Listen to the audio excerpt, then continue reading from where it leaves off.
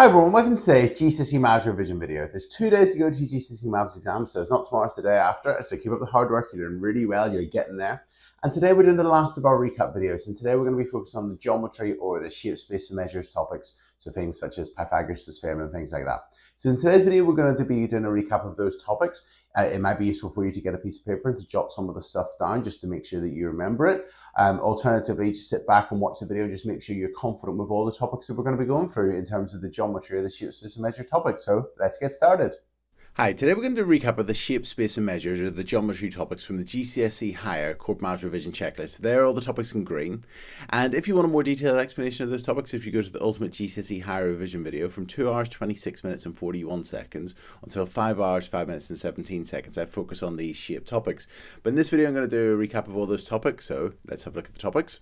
And these are the topics that we're going to be looking at. So let's get started. Angles and parallel lines. So make sure you know the different types of angles whenever you're dealing with parallel lines. So here we've got our alternate angles. Make sure you call them alternate angles and not Z angles, but they're alternate angles there and there. They're the same as each other. Corresponding angles are equal to each other as well. So the bottom right here and the bottom right, or the top right and the top right, top left and top left, bottom left and bottom left. So they would all be corresponding angles to each other and they're equal to each other. Also, whenever you're dealing with parallel lines, you may encounter co-interior angles. So this angle and this angle will add together to be 180 degrees. So if you've got co-interior angles, they add together to be 180 degrees. And vertically opposite angles, if you've got two straight lines across each other, the opposite angles will be equal to each other because they're vertically opposite. So this is 135 and this is 135 and this angle is 45 degrees and that angle is 45 degrees. So it's important to know those alternate corresponding co-interior and vertically opposite angles.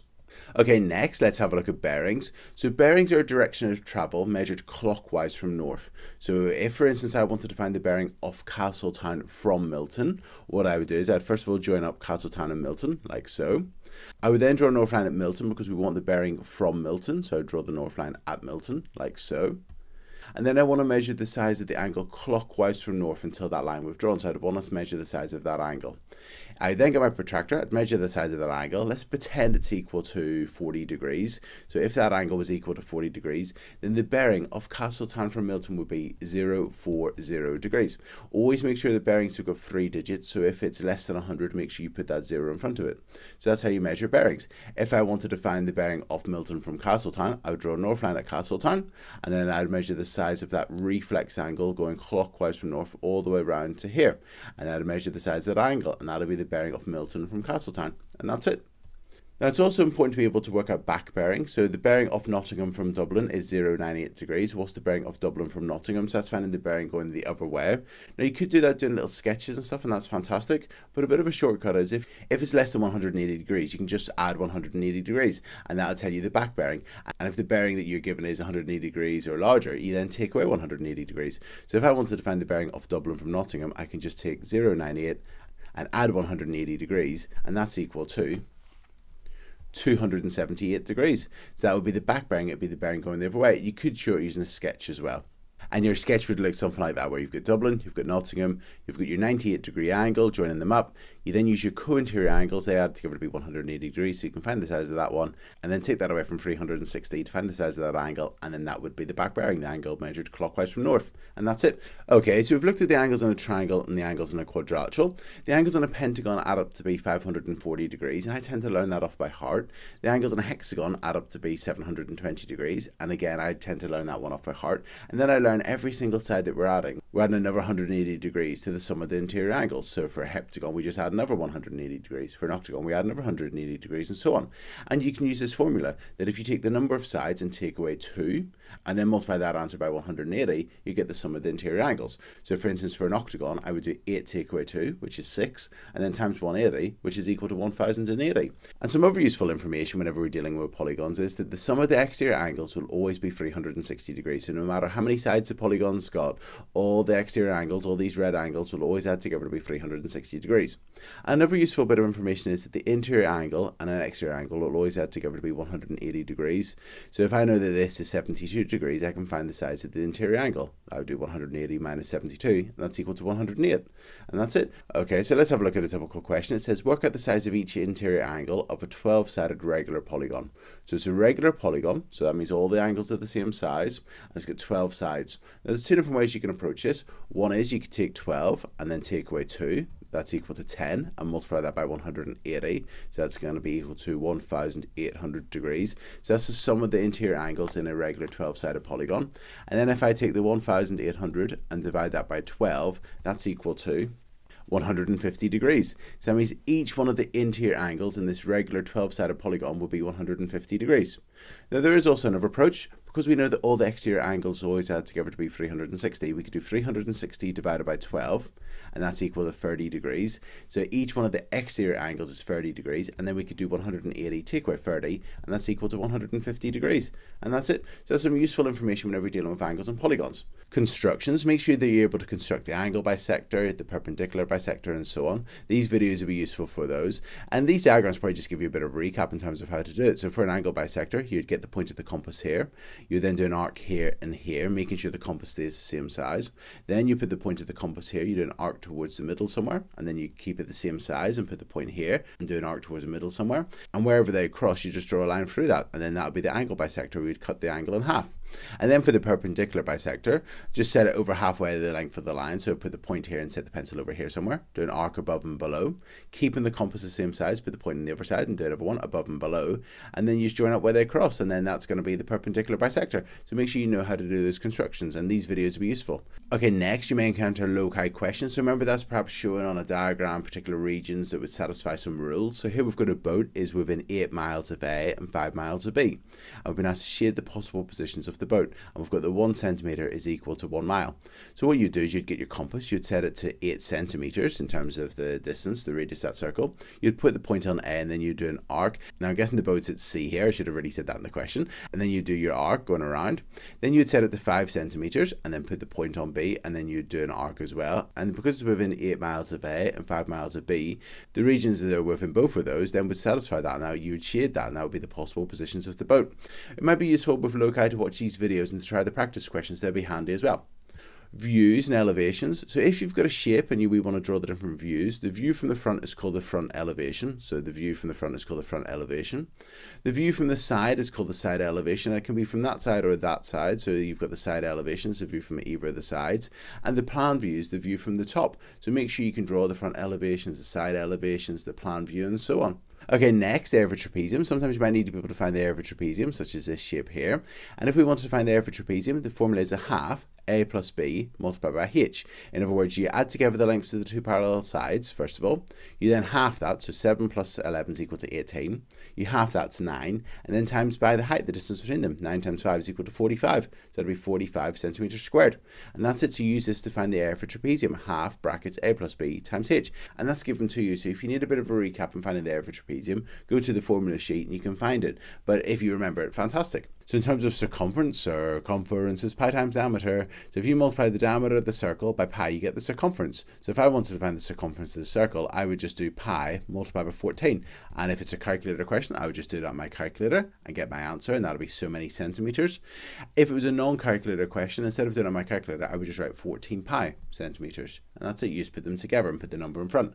But if it's a calculator question, just type it into your calculator, press equals, and that'll be the circumference of the circle. If you want to find the area of a circle, you do pi r squared. So here we've got a circle with radius 6, so I would do pi multiplied by 6 squared. If it's a calculator question, I would just type in pi times 6 squared on my calculator, and then I'd press equals, and what I get my calculator would be the answer. And then I'd make sure that I use the right units, which would be centimeters squared. If it was a non-calculator question, I have to square first. Remember the order of operations, 6 squared is 36. So the answer would be 36 pi centimeters squared in a non-calculator test. And that's it.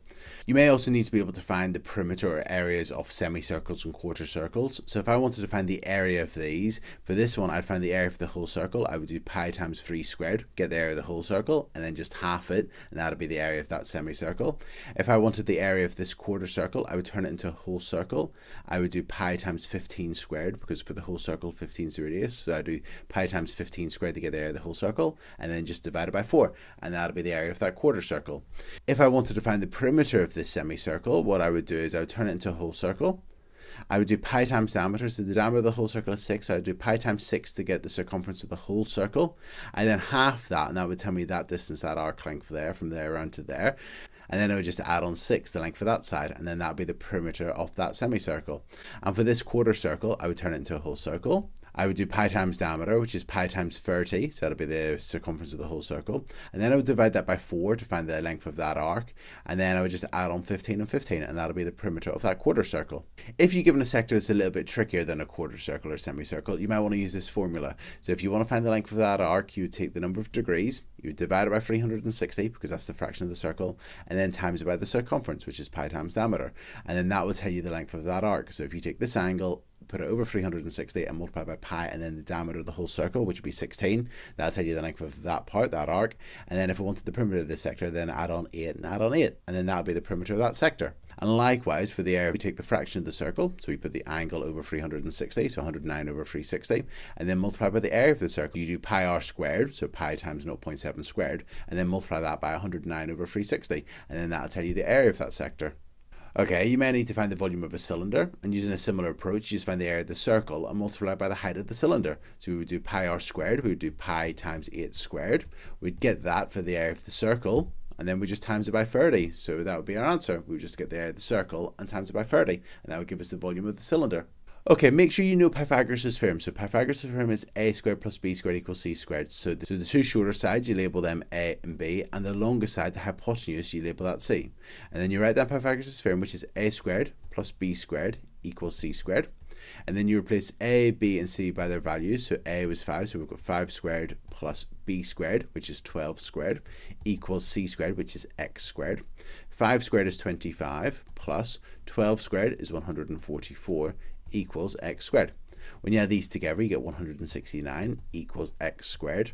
This side is obviously not equal to 169 centimeters. That's x squared. So we then square root that. So x is equal to the square root of 169, which is equal to 13. So x equals 13 centimeters. And that's it. That's the length of that side. So make sure you know Pythagoras' theorem, a squared plus b squared equals c squared. And it can be quite useful whenever you've got triangles like so, but also if you're asked to find the length of diagonals and rectangles and things like that. Have a go at the practice questions as well. They're quite useful. Okay, so with trigonometry, you need to make sure you know your trig ratios. The sine of an angle is opposite divided by hypotenuse. The cos of an angle is adjacent divided by hypotenuse. And the tan of an angle is equal to the opposite divided by the adjacent. I remember them as two old angels skipped over heaven carrying a harp. Some people remember staccato and so on. So you need to make sure you know those trig ratios. And some students may use these triangles. So for instance, if you want to find the sine of an angle, you do opposite divided by hypotenuse. If you wanted to work out the adjacent here, you do the cos of the angle multiplied by the hypotenuse and so on. And with 2 days to go, use whatever approach that you like the best. And now, if for instance, if we wanted to find the sides of this angle, using trigonometry, we would label the sides. Opposite the right angle is the hypotenuse. Opposite the angle is the opposite, and the other side is the adjacent. In this question, we're using the adjacent and hypotenuse, so we're not using the opposite, so we can cross that off. So we're using adjacent and hypotenuse. That's going to be cos. That's the cos of the angle. Cos x equals adjacent divided by hypotenuse. And you can remember that either by knowing your trig ratios or by knowing your triangles. So you can write down the cos of the angle is equal to the adjacent divided by hypotenuse. Now let's substitute in the values. The cos of the angle is equal to the adjacent, which is 8 divided by the hypotenuse, which is 10. The size of this angle obviously isn't equal to 8/10 of a degree, so we need to do the inverse cos. So x is equal to the inverse cos, the cos of little minus 1, of 8/10. And whenever you type that into your calculator, you get the answer. And that's equal to 36.87 degrees. And that's it. So trigonometry, just make sure you label the sides, you cross off the one you're not using, you write down the trig ratio that you need to use in the question, you substitute in the values, and then you just solve it to find x. Likewise, you can use it to find the length of a side. So here we've got a right angle triangle again. Let's label the sides, the hypotenuse, the opposite, and the adjacent. In this question, we're not using the adjacent, so we cross that off. So this time we're using the opposite and the hypotenuse. So that's going to be sine, the sine of the angle. So sine vita is equal to the opposite divided by the hypotenuse. Now we're going to substitute in our values. The sine of the angle, so the sine of 60 degrees is equal to the opposite, which is x, divided by the hypotenuse, which is 4. We want to solve this to find x, so we're going to multiply both sides by 4. So we're going to multiply by 4 and multiply by 4. On the right hand side, we multiply by 4 to get rid of the divided by 4, so we're just going to be left with x. And on the left hand side, we have the sine of 60, so the sine of 60 times 4. And whenever we do the sine of 60, close brackets, times 4 in our calculator, we get that's equal to 2 root 3, or 3.464. kilometers to 3 decimal places, and that's equal to x, and that's it. So we've found the length of that side. And again, if you use the triangle, you would have done that triangle there. If you wanted to find the opposite, you cover that up, so you just do sine of the angle times the hypotenuse, and that's it. So you just do sine of 60 times the hypotenuse 4, and that's it. Also, it can be quite useful to know your exact trig values. So obviously the sine of 0 is 0, the sine of 30 is a half, the sine of 45 is root 2 over 2, the sine of 60 is root 3 over 2, and the sine of 90 is equal to 1. The cos of 0 is equal to 1, the cos of 30 is equal to root 3 over 2, the cos of 45 is equal to root 2 over 2, the cos of 60 is a half, and the cos of 90 is equal to 0, and the tan of 0 is 0, the tan of 30 is root 3 over 3, the tan of 45 is 1, the tan of 60 degrees is root 3, and the tan of 90 degrees is undefined. It's the asymptote. Okay, so we've had a look at Pythagoras and trigonometry. Now, we may encounter trigonometry and Pythagoras in 3 dimensions. So here's a cuboid, and we've been asked to find the length of AG. So we want to find the length of this diagonal from A to G, so from A up to G, the length of that diagonal there. And if I wanted to find the length of that diagonal, well, I would actually notice here that this is a right angle triangle. If I join up from A to C, that's a right angle triangle. Let's actually just label that. And we've got the lengths of one at the sides, CG. And if we could find one more length, perhaps AC, we could then use Pythagoras to find the length of AG. Now, if we have a look here at the base, we've got a rectangle. The base is a rectangle, and we've cut it across diagonally. So it means that this is a right angle triangle, ABC. So let's sketch triangle ABC. So there we've got triangle ABC. AB was 6 centimeters, BC was equal to 2 centimeters, and AC is that diagonal, the one we want to find. So we could use Pythagoras' theorem, A squared plus B squared equals C squared. And then if we square root, we get C is equal to the square root of 40. Now, quite often with these 3D trigonometry and Pythagoras questions, it's actually handy to leave it as a surd because we may need to use that again in a moment. So I'm just going to write here the square root of 40 for the length of AC. Okay, so we now know the length of AC, the square root of 40 centimeters. We've got the length of CG. We can now use Pythagoras' theorem again with this right angle triangle ACG to find the length of the hypotenuse AG. So let's do that. Okay, so as you can see, here's our triangle. We've got CG's 3 centimeters, AC is equal to root 40 centimeters, and AG is what we're trying to find. Let's just call that x. We get that x squared is equal to 49. So that means that x, if we square root that, is equal to 7. So the length of that diagonal is equal to 7 centimeters, and that's it. So if you're doing Pythagoras questions in 3 dimensions, you might often have to use Pythagoras' theorem more than once to find certain lengths, and then you can then answer the question. Okay, next, 3D trigonometry. Okay, let's have a look at our next question. So our next question says, find the size of angle CAG. So angle CAG would be CAG. I want to find the size of angle CAG. So that's the size of this angle in here, this angle there, theta. So that's a right angle triangle again. And if we knew the lengths of 2 of the sides of this right angle triangle, we could use trigonometry to find the size of the angle. Now we know one of them. And if we have a look here, we've got the same rectangle in the bottom. We've cut it diagonally. If we find the length of AC, which was root 40, remember whenever we done Pythagoras' theorem on the base, we found that was equal to root 40 centimeters. We've now got a triangle, this triangle ACG, where we've got the lengths of 2 sides. So let's sketch it. So if we wanted to find the size of the angle CAG, well, we've got the opposite, we've got the adjacent, we don't have the hypotenuse, so we would be using tan. So we just write the tan of theta is equal to the opposite, which is 3, divided by the adjacent, which is root 40. And then you could just solve that. You could just do the inverse tan of that, and then you'd find the size of that angle. So that's it. So 3D trigonometry and Pythagoras, just be prepared to split the shade apart, find right angle triangles, and so on. You might also need to find the volume of a prism, and to find the volume of a prism, you find the cross-sectional area, so that's the bit that's constant through the shape, multiplied by the length. So here we've got this triangular prism, the cross-section is this triangle, and if we find the area of the triangle and multiply by that length, we'll find the volume of the prism. So remember, for a triangle, we do half the base times the height, so we do a half of 7 multiplied by 5. A half of 7 times 5, well, 7 times 5 is 35, so a half of 35. And that's equal to 17.5 meters squared. That's the area of the front. Now to find the volume, we'll times by how long it is. So we just take our 17.5 and multiply that by 4, and that's equal to 17 meters cubed. And that's it. So to find the volume of this prism, we find the area of the cross-section, the triangle, and just multiply it by the length. Okay, if you want to find the volume of a sphere, this formula is given to you. Just go to the formula sheet for the volume of a sphere, and it's 4 thirds pi r cubed. So we would just do 4 thirds multiplied by pi, multiplied by the radius of the sphere, which is 14 cubed. And you can just type that into your calculator and work it out if it's a calculator question. If it's in a non-calculator test, what you do is you get the radius and you'd cube it. I guess it'd be quite a bit of a nicer number than 14, so you'd cube whatever number it is. You'd work out 4 thirds of it, and then you just put it in front of pi, and then that would be your answer. And that's it. So make sure you know how to find the volume of a sphere. Remember, the formula is given to you and you just need to substitute in the value. And if it's on the calculator paper, you can just type it in. And also make sure you put down the right unit. So here it would be centimeters cubed.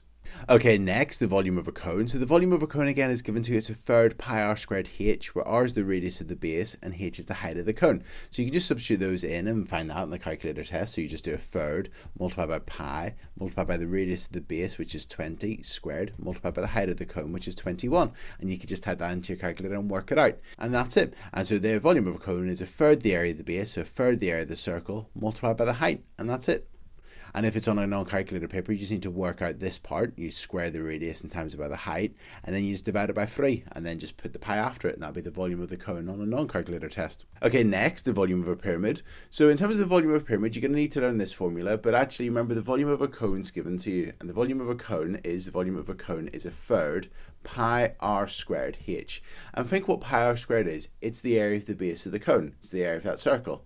So the volume of a pyramid is a third the area of the base times the height. So it's really just the same as the cone, but instead of obviously it's not going to be a circle, it might be a rectangle or a square or a triangle or so on, depending on what type of pyramid you've got.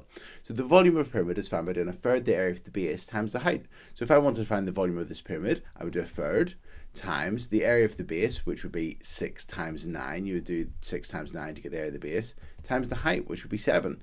And then you just work that out, and that would be the volume of that pyramid. And remember, it would be in centimeters cubed. And that's it. Okay, so next we're going to look at the volume of a frustum. So here we've got a frustum. And remember, a frustum is just a cone or a pyramid with the top chopped off. So here we've got a cone with the top chopped off. And if we wanted to find the volume of this frustum, we're told the perpendicular height of the original cone is 20 centimeters. So the original cone goes up another 10 centimeters. So another 10 centimeters. And it would have reached the height up here. So that's my sketch of what the cone would have looked like.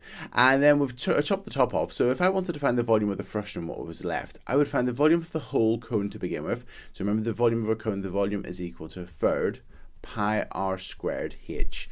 So we're going to do, for the whole cone, we would do a third multiplied by pi, multiplied by the radius of the base, which is 8, and then squared, multiplied by the height of the whole cone, which is 20. That would have given us the volume of the whole original cone. Then what I would do is then work out the volume of the cone that was chopped off. So that would be a third, and then multiplied by pi, multiplied by the radius of the base, which is 4, squared, multiplied by the height of that cone, which is 10.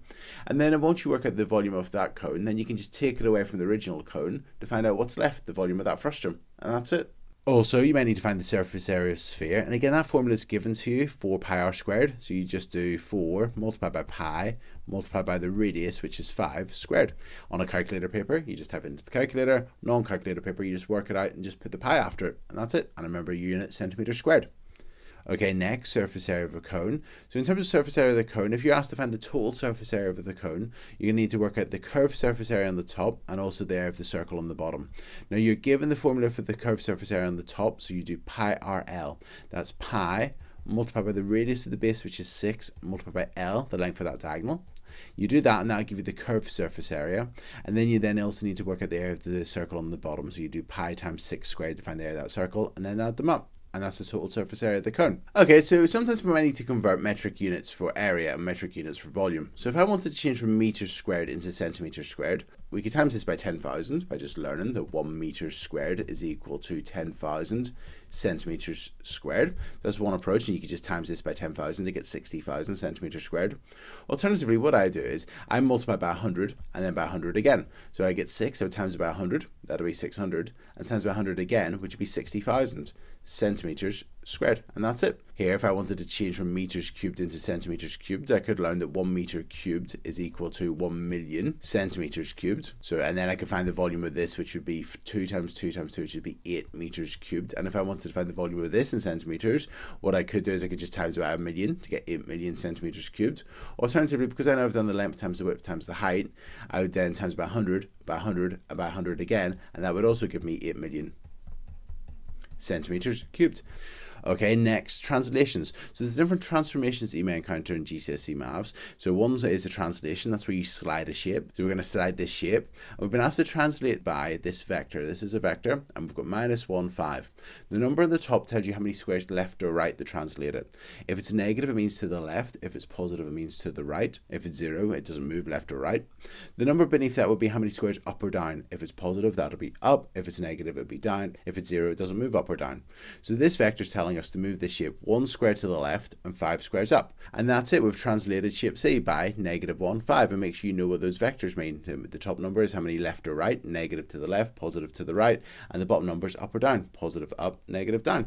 Okay, next, reflections. So in terms of reflecting shapes, you may be asked to reflect something in the x-axis or y-axis. So if, for instance, we're asked to reflect this in the y-axis, we would choose a point, for instance, this one. It's 1 squared to the y-axis, so we then go in of 1 to there.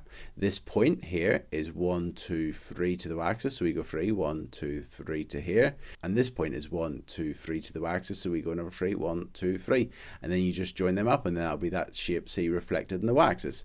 If it was the x-axis, you would do the same, but you would count down to the x-axis. You might also be asked to reflect it in lines such as x equals -1, and then you draw the line of x equals -1. So that's the line x equals -1, and again you just choose each of the points and you just go 1, 2 to the line, 1, 2, and so on. If it was y equals 1, perhaps you draw the horizontal line passing through 1 on the y-axis. So then you'd reflect that triangle and that line and so on. So it's important to know those lines, those x equals lines and those y equals lines. And you may also be asked to reflect a shape in the line y equals x or y equals -x. So just know that the line y equals x would look like this. So that's the line y equals x. It would look something like that. Just the diagonal line passing through 0, 0, 1, 1, 2, 2, -1, -1, and so on. And that's the line y equals -x. For instance, 1, -1, 2, -2, -1, 1, and so on. So that's the line y equals -x. And if we wanted to reflect this in that line, we choose a point and we just count the diagonals. 1 diagonal and a half. So it's 1 1/2 diagonal. So we go 1/2 and 1. So it'd move to there. This point is 1, 2 1/2. So we go 1/2, 1, 2 to there. And this point up here would be 1, 2, 3 1/2 diagonal. So we go 1/2, 1, 2, 3, and it'd move to there. And then just join those up. Okay, next, rotations. So in the exam, you're entitled to tracing paper. So put up your hand and ask for tracing paper in the exam. You might want to ask for it at the very beginning before it even begins, just so you've got your tracing paper on your desk. And if we wanted to rotate this rectangle 90 degrees anti-clockwise about the point 2, -1, the first thing I would do is I'd plot that center of rotation 2, -1 on the grid. So 2, -1 is here. I would then get my tracing paper and put it on top of that, like so, and I'd make sure that it's either landscape or portrait. Then what I would do is I would trace over the center of rotation and the rectangle. Then I'd get my pencil and put it on top of the center of rotation and gently rotate the paper, the tracing paper, 90 degrees anti-clockwise. Remember that anti-clockwise is that way and that clockwise is that way. And if you need a bit of a hint, look at the clock in the exam hall and think which way is clockwise, the way the hands on the clock go, and which way is anti-clockwise. And then you just get your tracing paper and you rotate. And then you just rotate the tracing paper 90 degrees anti-clockwise. And it was landscape and now it's portrait. And then you just draw that rectangle on that position on the grid, and that's it. Okay, in terms of enlarging shapes, we've been asked to enlarge B by scale factor 2 using 4, 3 as the center of enlargement. So 4, 3 would be there. Each of these points are going to become twice as far away from the center of enlargement. So this point here is 1, 2, 3 to the left. So we're going to go 6 to the left. 1, 2, 3, 4, 5, 6. That's going to move to there. This point is 1, 2 to the left. So we're going to go 4 to the left. 1, 2, 3, 4. This point down here is 2 to the left and 2 down. So we're going to go 4 to the left and 4 down. 1, 2, 3, 4. And this point here was 3 to the left and 2 down. So we're going to go 6 to the left and 4 down. So 1, 2, 3, 4, 5, 6 and 4 down will be there. And then we just join that up. And that's how you enlarge a shape on a grid. Also with enlargements, we may encounter negative scale factors. So if I wanted to enlarge this square by So if I wanted to enlarge this square by a scale factor of -4 using center -3, -1 as a center of enlargement, I plot the center of enlargement to begin with, and I do each point at a time, and it's going to become 4 times over further. And each of these points are going to become 4 times further away, but in the opposite direction. So in terms of this point, instead of being 1 to the left, we're going to go 4 to the right. 1, 2, 3, 4. So we've done that point. This point, instead of being 2 to the left, we're going to go 8 to the right. So we'll go back to the center of enlargement. 1, 2, 3, 4, 5, 6, 7, 8. Next, this point here is 1 to the left and 1 down. So we're going to go 4 to the right and 4 up. So 4 to the right and 4 up. 1, 2, 3, 4. And this point down here, it's 2 to the left and 1 down. So we're going to go 8 to the right and 4 up. And then that would be there. And there's our there's the 4 corners. We just join them up.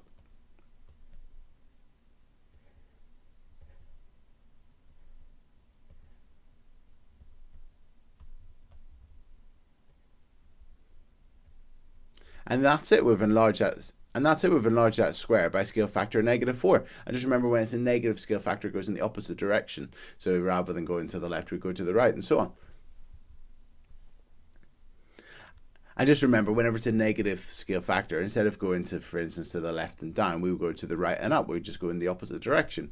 Okay, next, similar shapes. If the scale factor for enlargements for the sides is n, the scale factor for the areas would be n squared. So here, for instance, if the sides are 3 times bigger, the area would be 3 squared is 9. So it'd be 9 times bigger. If the scale factor for the sides was 4, the area would be 16 times bigger, and so on. And that's really useful.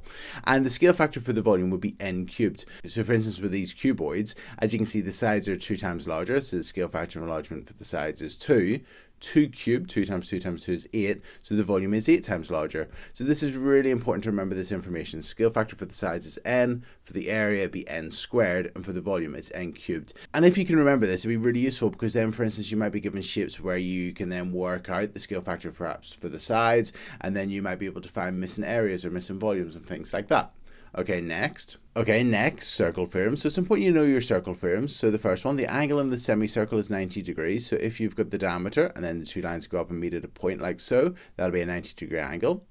Next, if you've got the center and you've got 2 radii, they go to the circumference and then they go and meet at another point on the circle, then the angle at the circumference will be half the angle at the center. So as you can see, 60 is half of 120.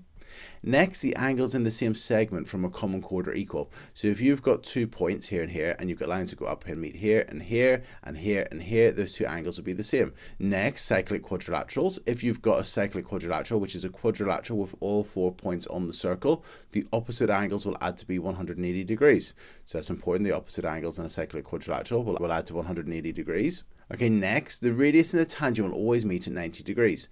So if you get a tangent to the circle at a particular point, if you draw the radius to that point, it'll be 90 degrees between the radius and the tangent. Okay, next, alternate segment theorem. So if you've got a tangent and then a triangle inside of the circle like so, the angle between the tangent and the chord, this angle here, would be equal to the opposite angle inside the triangle. And likewise, this angle would be equal to the opposite angle inside the triangle. That's called alternate segment theorem. Okay, next, the tangents to a circle from the same point will be equal in length. So CD would be the same length as CE. And then finally, if you've got a chord, the radius that passes through the midpoint of the chord will bisect the chord at 90 degrees. And that's it. So they're the circle theorems, and they're very important that you know those circle theorems. Okay, next. Now we can still use trigonometry for triangles that aren't right angle triangles, and we would use either the sine rule or the cosine rule. So in terms of the sine rule, if you've got sides and angles opposite each other, then you can use A over sine A equals B over sine B equals C over sine C. So if I wanted to find the length of this side here, I would write A over sine A, so I'd write x over sine 45 would be equal to, and then I would have 9 over sine 85, 9 over sine 85. And so x over sine 45 would equal 9 over sine 85. And then you could just solve this. You could work this out and then multiply both sides by sine 45, and then you'd just be left with x, and then you'd know the length of that side. So that means you can find the length of that side. So we've used the sine rule to work out the length of a side of a triangle that's not a right angle triangle. You can also use the sine rule to work out the size of angles. So for instance, if I knew the length of this side and wanted to find the size of this angle, well, I could use the sine rule as well. But what I would do is I'd flip it over. So I'd write sine A over little a equals sine B over little b. So I would use this version if I wanted to find the length of a side, and I would use this version if I wanted to find the size of an angle, just flipping it over. It just makes it a bit easier to solve it and to find the size of the angle. So make sure you know how to use the sine rule, and you use it whenever you've got sides and angles opposite each other. Now, as well as the sine rule, we can also use the cosine rule, and the cosine rule is really useful whenever you get the length of 2 sides and the angle in between them. You can use the cosine rule, which is a squared equals b squared plus c squared minus 2bc cos a. So you can find the length of this side here if you know the lengths of the 2 sides and the angle in between them. So if I wanted to find the length of this side here, I could use the cosine rule, where I write down x squared equals b squared plus c squared, so that's going to be 20 squared plus 15 squared, minus 2bc, so it's going to be minus 2 times 20 times 15, multiplied by the cos of the angle, so cos of 120. And if this was a calculator test, you could just type that in and then work out what x squared is, and then square root to find the size of x. And that's it. And the cosine rule is given to you, so you don't need to learn off by heart. You can just go to the formula sheet. So if you've got 2 sides and the angle in between them, you can use the cosine rule to work out the length of that third side. Also, you can use the cosine rule to find the size of an angle if you know all 3 sides, because you could then put in a, b, and c into the cosine rule, and then you could solve it to find cos a. You can use the cosine rule to find the size of the angle. And also, we can find the area of a triangle by using trigonometry. We can use the formula half ab sine c. So if you've got 2 sides and the angle in between them, you can do a half ab sine c to find the area of the triangle. So here I would do a half multiplied by 8, multiplied by 14, multiplied by the sine of the angle in between them. And if I work that out, I would find the area of that triangle. And that's it. And that's really useful to find the area of triangles as well. Okay, next, vectors. So vectors can be represented on a diagram like so, or as a column vector. To represent it as a column vector, think back to translations. This vector is going 1, 2, 3, 4, 5 to the right, so that's going to be 5, and then it's going 1, 2 down. So this would be the vector 5 minus 2, and that's how I would write that as a column vector. Also, you may encounter questions involving column vectors. You might be told, for instance, A is equal to 3, negative 1, and B is equal to 4, 6. You might be asked to work out things such as 2A. Well, that means you just double those. That'll be 6 minus 2. Or you might be asked to find A plus B, and that means you just add them together, which would be equal to 7, because 3 plus 4 is 7, and minus 1 plus 6 would be 5, and so on. So you just work them out, and I like those column vector questions. You might encounter vectors on a diagram. So for instance, if we know that from O to A is equal to little a, and from O to D is equal to little b, if we want to find it from O to G, we would just do A plus A plus A plus B. So it'll be 3A plus B. And that would be the vector OG, because it's 3A plus B, and that's it. And also with vectors, you may encounter questions that involve showing that lines are parallel to each other, or even that 3 points are in a straight line and things like that. So here, if I wanted to show that EG and DF are parallel, so EG is from E to G there, and DF is from there to there. If I wanted to show that EG and DF are parallel, what I would do is I would find the vector EG. Now these are parallelograms, so that means that if that's A, that's A, and then if that's B, that's B. So the vector from E to G would be minus 2A plus 2B. And I would find the vector DG. So these are all parallelograms here, here, and here. So that's going to be little a going that way, and that's going to be little b going that way. So from D to F would be minus A plus B. And as you can see, the vector EG is a multiple of the vector EF. It's just twice as big. And to show that vectors are parallel to each other, you show they're multiples of each other. So I've just written down that EG, the vector EG, is double the vector DF. So therefore they're parallel. And that's it. And if you wanted to show the 3 points lay in the same line, so for instance, if we're asked to show that E, C, and G were all in the same line, I'd find the vector from E to C, I'd find the vector from C to G. If they're parallel to each other and they both pass through the point C, then that means it must be a straight line. Speed, distance, and time. So speed is found by doing the distance divided by the time. And make sure that if, for instance, you're dealing with miles per hour and you've got 1.5 hours, make sure you're doing 1.5 for the time. Or if it's 2 hours and 15 minutes, it's 2.25 hours. That's going to be 2.25 and so on. So make sure you know how to do speed is distance divided by time. Distance is equal to speed times time, and time is equal to distance divided by speed. And I often just remember this by remembering what speed is, miles per hour. So for instance, if it was 30 miles per hour and I traveled for 4 hours, I would just do 30 times 4, and that's equal to 120. Some students may use this to remember it, which is a triangle. And if you wanted to find speed, you'd put your finger or cover up speed and you'd do distance divided by time. If you wanted to find time, you'd cover up the time, you'd do distance divided by speed. And if you wanted to find distance, you cover that up and you do speed times time. However you remember it. With 2 days to go and you're doing speed, distance, and time, just remember it however you normally approach it, and you'll be fantastic whenever you answer these questions. Okay, density. So the density is measured in grams per centimeter cubed, or kilograms per meter cubed, and we can calculate it by doing mass divided by volume. We can calculate the mass by doing density times volume, and we can calculate the volume by taking the mass and dividing it by the density. So that's how you'd approach density questions. They're quite often linked with volume questions. You might need to find the volume of a certain shape, a certain 3D shape, and then you can find perhaps the mass of it by multiplying the volume by the density, and so on. Some students may use a triangle to remember density. So they would draw this triangle with a D, an M, and a V. And if, for instance, you wanted to calculate density, you'd cover it up and do mass divided by volume. If you want to calculate volume, you do mass divided by density. And if you want to calculate the mass, you do density times volume. Obviously, with this stage, with 2 days to go, use whatever approach that you're confident with whenever you're dealing with density. Okay, next, pressure. So pressure is found by taking the force and dividing it by the area. And we can calculate the force by doing pressure times area. And the area can be found by taking the force and dividing it by the pressure. And again, if you use a triangle, it would look something like this. And you would have P, F, and A. And if you wanted to work out the pressure, you cover up the P and you do force divided by area.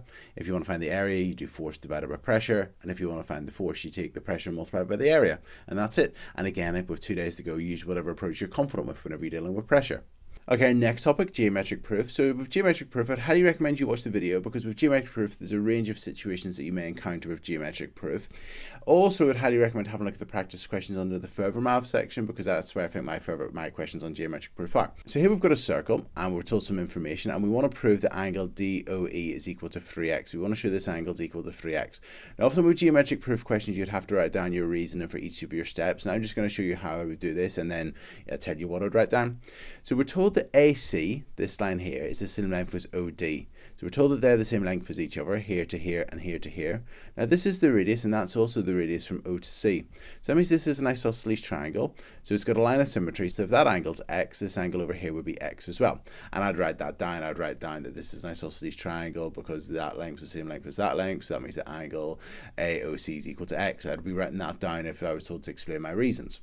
Okay, next, this angle here, ACO, this angle here would be equal to 180 degrees minus 2x, because I know that the angles in a triangle add up to 180 degrees, and if I add these two together and take it away from 180 degrees, what's left would be this angle. So I've just written that down, and I write that reason down. Next, I know that this angle and this angle make a straight line, so these two would add together to be 180, so that means that this angle here has to be 2x, and again I would write that down, my reason. Next, we've got another isosceles triangle, so that would be 2x over there, and again I would write that reason down.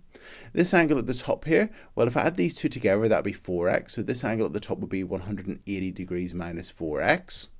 And then finally, if we wanted to find the size of this angle, let's just call it y. I know that x plus 180 degrees minus 4x plus y must be 180 degrees. So that would give me a little equation I'd write. So then if I simplified this, I would get, so minus 4x plus x is minus 3x. I would then take away 180 from both sides, and then I would add 3x to both sides. And that gives me that y is 3x, and then we've proved that angle is equal to 3x. Now, in terms of geometric proof, it's hard to predict what type of diagram they're going to come up with, so I'd highly recommend having a look at the questions on Corbettmaths just to give yourself a bit more practice on geometric proof. Okay, next, congruent triangle. So if you want to say that the two triangles are congruent to each other, the same shape and sides, there's some conditions that allow you to just say that without having to work out all the sides and all the angles.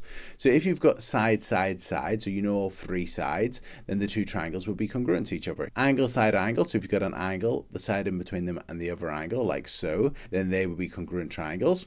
If you've got side, angle, side, so then you know that they're going to be congruent to each other. Right angle, hypotenuse, side. So if you've got a right angle, the hypotenuse on one of the sides, then they're congruent triangles to each other. So it's important to know those conditions. Finally, the last one we're going to look at is invariant points. So whenever you do a transformation, if you get any points that are in the same position before the transformation as after the transformations, they're called invariant points. So if A, B, C is reflected in the y-axis, and the question said, are there any invariant points? And the answer would be yes, because this point A is invariant. So the answer is yes. And if we asked you to write down which point it would be A or the point 0, 1, that point would be invariant. It stayed where it was after the transformation. And that's it. And that's it. So in this video, we've looked at angles and parallel lines. So make sure you know your alternate angles. So some people call them Z angles, but make sure you call them alternate angles. Your corresponding angles, such as your top right, your bottom left, your bottom left, your top left, and so on. So they'll be equal to each other. Know your co-interior angles and the fact that they add to 180 degrees. And also know that if you get two lines that cross each other, the angles opposite each other are equal to each other, and that's called vertically opposite. Make sure you know how to answer bearings questions. So remember, bearings are measured clockwise from north. It has to have 3 digits. So if you've got a bearing less than 100, make sure that you put a 0 in front of it. And also make sure you know how to work out back bearings. So you could draw a little diagram and consider your co-interior angles, or if your bearing is less than 180 degrees, you can just add 180 degrees, or if it's 180 degrees or larger, you can just take away 180 degrees, and that'll tell you the back bearings. Angles and polygons, know the angles and polygons, know the angles on a triangle add up to 180, a quadrilateral 360, a pentagon 540, a hexagon 720, and so on.